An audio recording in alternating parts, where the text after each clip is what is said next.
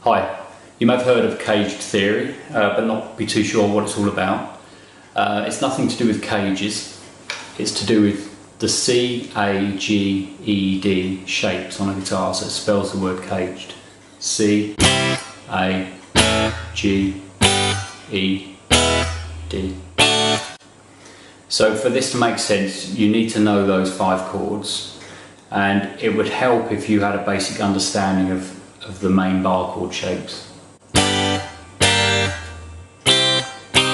So if you're familiar with those, this should all make sense. If you're not, I've made another video explaining about basic bar chords, so have a look at that. Okay, so what CAGED theory is, it's where you can take those 5 shapes and use them anywhere on the neck to find any chord or any major chord that you happen to need at the time, and it saves moving around a lot. So the idea is that wherever you are, you might be here for example, any major chords you're after, they can be found either right here or maybe 1 fret either side, but they won't be any further away than that. So a quick example, if I take an F chord, which is a good one to use as an example because it's not one of the 5 shapes, so it's not C, A, G, E or D.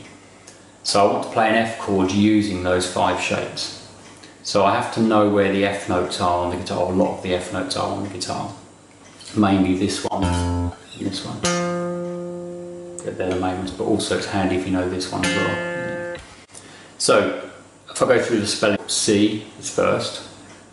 So I'll use this F note here and play a C shape bar chord. So I'm using the bar here because if I move this shape, C chord, up, it doesn't work like that. You have to replace the nut with your finger or a capo. Obviously for playing bar chords you need to use your finger rather than a capo. So this note's F, C shape with the bar, that's an F major chord, another way of playing that.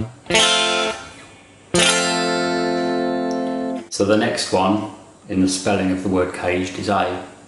So I can use this same F note, play an A shape with the bar. This is a shape you're hopefully familiar with. And that's also an F chord. So I've got C shape, A shape. And this reminds you that when you first learn chords down here, open chords, those names that are given to those chords, it's only because you're in that position. As soon as you move somewhere else, you could use the same shape and it's no longer got that name.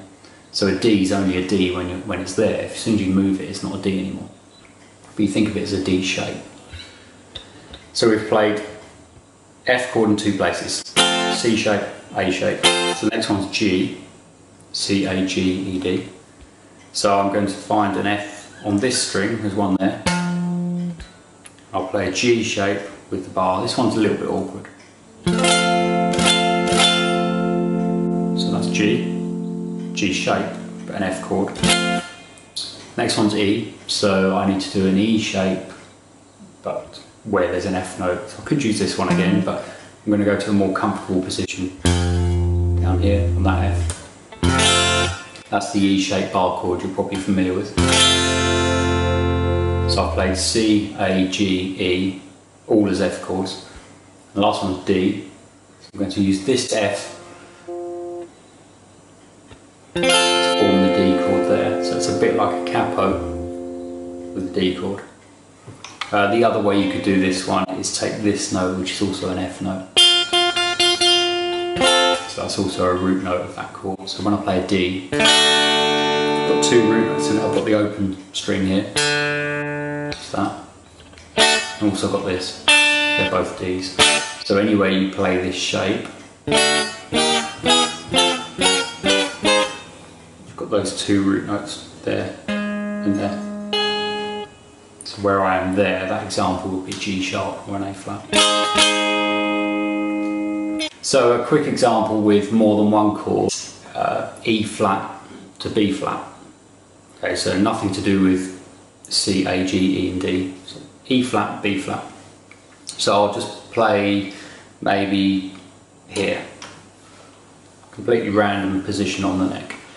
So I want to find an E flat chord without moving too far. So my little finger's actually landed on an E flat note there, so that's quite handy. So I can think, okay, I'll do a G shape. That's an E flat major chord. That's E flat. The other one I said was B flat. So I've got to look for a B flat somewhere here. There's one there. So I could use the D shape. So I can play E flat like this,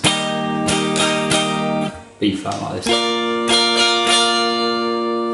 Now that might not seem that practical because they're both a little bit awkward to play. It gives you an alternative. And also, more importantly, when you're playing lead, often with more sort of advanced lead playing, you head for notes that are within the chords that you're playing over.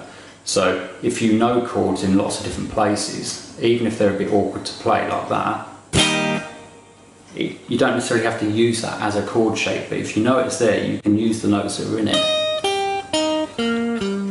as part of a solo.